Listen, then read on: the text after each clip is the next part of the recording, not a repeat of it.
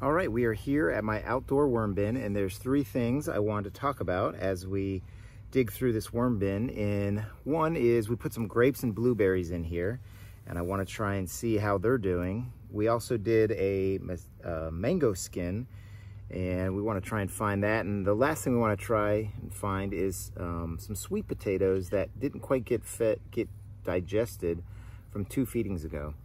And then finally, we are going to start a cabbage experiment. I've got a frozen quarter of a cabbage and a raw quarter of a cabbage, and I want to know which one goes faster. I think the frozen one is going to be based on the lettuce experiment we did, but I want to see how much faster it goes. So those are the things we're going to be looking at today. So let's just dig in. The feeding area was in the middle, and I feel it kind of wet and intact, and sure enough, some definite red wigglers all throughout. Can't really distinguish what this is, some bedding, but let's keep going and dig in here. We did put a lot of bedding in the last couple feedings, so we're gonna find things like this toilet paper roll, and inside there I see skin of maybe a watermelon. I know we put some watermelon in here, but you can just see the worms all over this. It's obviously very damp. It's absorbed the water, and the worms are just, you know, just making it a home. And even inside, they have added some castings inside, and you can see some of the worms are in there too. So that's always amazing when you put those in, how there's nothing inside of them, and then the worms kind of tunnel in and bring some stuff. And we did put quite a bit of those in there, so we're gonna find more and more worms, and sure enough, look at that. They have definitely been busy going through the food and the bedding, all mixed in here. So this is really good. I have a feeling, because I piled up the food in here, that it probably heated over a couple days, and so they didn't quite get to it. Now they're getting to it. It's been 8 days since the last feeding, but you can see a little bit of the coffee grounds, and that's food for them too. And this looks like a peel of something. This could be the watermelon, I'm not sure, but just everywhere we go, all kinds of different worms in different sizes. You know, very distinctive red wigglers with their orange tails there. So, and this is grape seed or grapevine, you know, that the grapes are on. So we'll see how long that takes. Usually that takes forever. So let's keep digging in and seeing if we recognize anything as blueberries or grapes. Wow, look at that. Look at that. They are just swarming. A little bitty worm ball here, but I just love seeing the different sizes all mixed together. This is great. They are just all throughout here. Pretty amazing. And going through this feeding zone here is good. It helps to break it up, separate it. You know, any food that they can't get to, they can certainly get to it now. I mean, you could just see all kinds of sizes and just really good, healthy looking worms. Good worm bin, having all these different, you know, age levels of worm. And then right here you see wiggling a black soldier fly larvae. It's doing its thing too. I definitely see more of them in the spring, but just a great bin here. And I'll tell you the truth, I don't really see anything recognizable, other than it feels a little mushy, you know. So there is definitely food like this, right? Well, I thought it could be an apple core, but really I just keep finding bedding. I really don't know what is in the middle of this, but whatever it is, they're going for it. Here's some, I think this was probably a little piece of celery that we put in. Yeah, when I look back at the video, I saw we put something in, but it's very fibrous, so they've eaten everything but the fibers so far. But let's keep going. We're still gonna look for our mango seed and that mango skin. I may have already gotten to it, and it just wasn't firm enough for me to know. Here's those, whoa, this is a cherry seed from several videos ago. It is still hard as a rock, so it's probably not gonna do anything. We'll see. But on the sides, I'm feeling more kind of the finished casting like material. And again, all kinds of worms all throughout.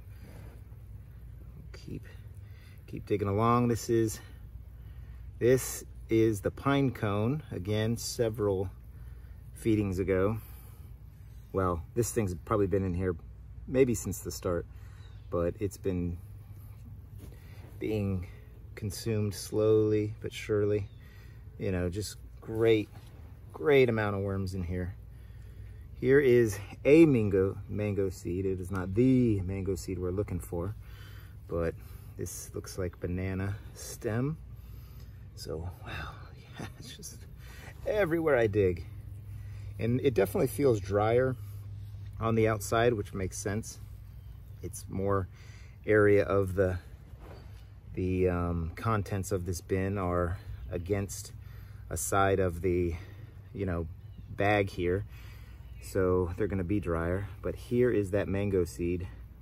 Oh, and inside is just a brown, composty, I don't know, I can see mites in there. I don't know if you'll be able to see them, but the worms almost like they have vacated a little bit. There's a couple there, but there is black soldier fly larvae in here. Almost like they are enjoying this more. And this inner part of the seed is really mushy. Yeah, there's 3 black soldier fly larvae that are just going to town on this. So I'm gonna put it all back in and kind of keep it together, but that's the update of that. Again, we'll keep digging here. And I'm not finding any intact blueberries. I'm not finding any intact grapes. There's a peach seed that, again, hard as a rock. It's fossilized, I don't know.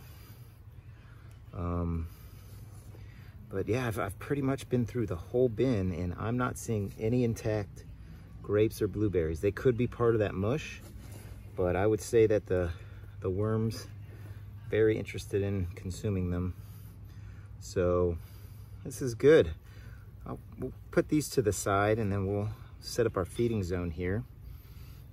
And we are going to set it up, and the only foods I'm going to be feeding, and this is a mango seed that I don't ever remember. Maybe I put it in last time, but this is a tiny mango seed, so that's interesting. But anyway, we're gonna set up our cabbage experiment here. So we'll put this down, and it's, like I said, it's gonna be the only food that we put in here, besides coffee. And again, if you watched my worm casting storage and use and video, you'll recognize this from harvesting and baiting some of the worms out of the castings. It's just a egg carton. But let's start with some bedding. Again, never too much bedding, especially this bin. This bin was like almost all castings, and I didn't want to just take it all out. Kind of treat this as a continuous flow. But let's look at these two. This is the frozen one, and this is the raw one. And the frozen one is kind of bulged out as it got frozen. Water expands when it freezes, so that makes sense because the cabbage is probably mostly water. So it's probably also breaking or broke the cell walls on a cellular level, whereas this one is still intact. So we're gonna put them right here, and I'm gonna find that hole. Here's the hole. Here's the hole in the worm bin. So what we're actually gonna do is turn them like this. The hole from the critter is gonna be on the frozen cabbage. So when we come check on this 7 days later, we'll know the hole is equal to the frozen cabbage, and we'll know. And I have not seen any critters, just to give you a little update there.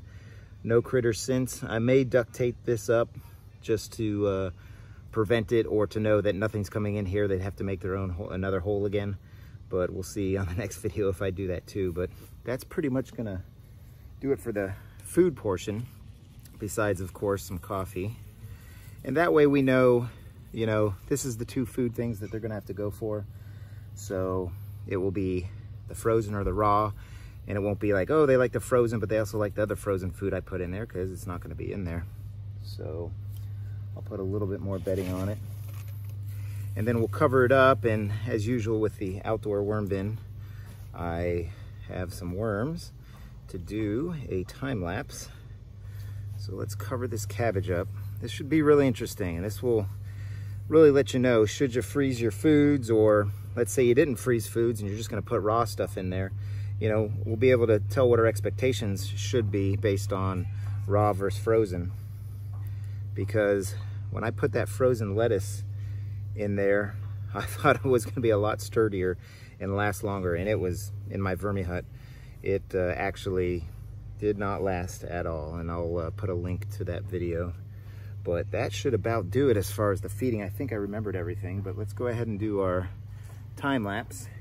Not as many worms, but we'll give it a shot. So here we go.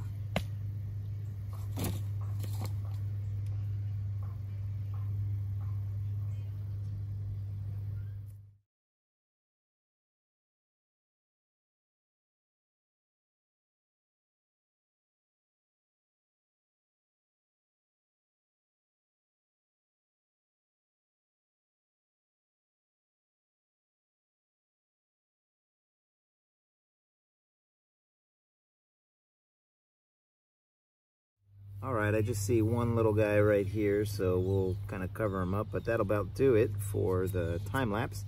So I hope everybody's having a great day, and happy vermicomposting, everybody. Take care now.